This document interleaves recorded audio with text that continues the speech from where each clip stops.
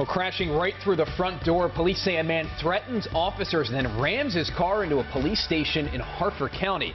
Welcome to the news at 5, everyone. I'm Rick Ritter. I'm Nicole Baker. That rampage in Havre de Grace ended with the suspect in custody, and that man tonight now facing attempted murder charges. And WJZ investigator Mike Kahl live at the damaged police station tonight, where crews work quickly to make repairs there. Mike.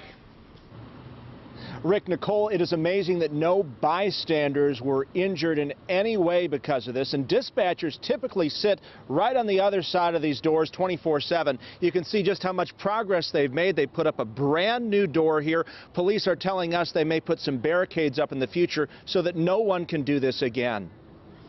This shocking video shows the moment a man rammed an SUV into the Havre de Grace Police station just before 10 Sunday night.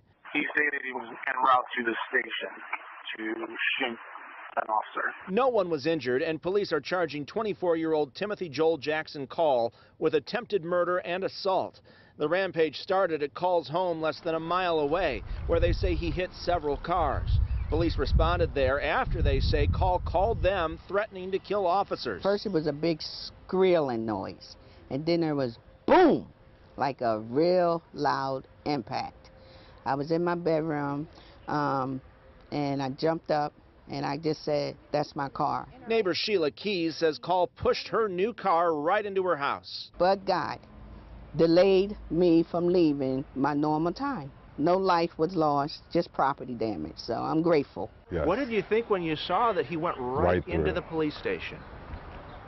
He could have ran into one of our homes. Neighbor Arthur Bell's car was also damaged. For the incident to start here and work his way all the way around to the police station, and that is quite frightening. The suspect's mother told me he was suffering from mental illness. She declined an interview.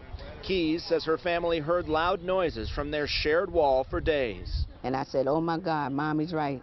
Somebody's banging on the wall." She says, "Something's wrong. Something is wrong." Police tell WJZ after Kahl drove through the police station, he got out of the SUV and again threatened officers. They used a taser and captured him alive. We're grateful that nobody was injured in this. Our officers used great restraint with apprehending the suspect. And police tell us the suspect was taken to the hospital to get checked out. He'll eventually be transferred over to the detention center. Reporting live in Havre de Grace, Mike Helgren, WJZ.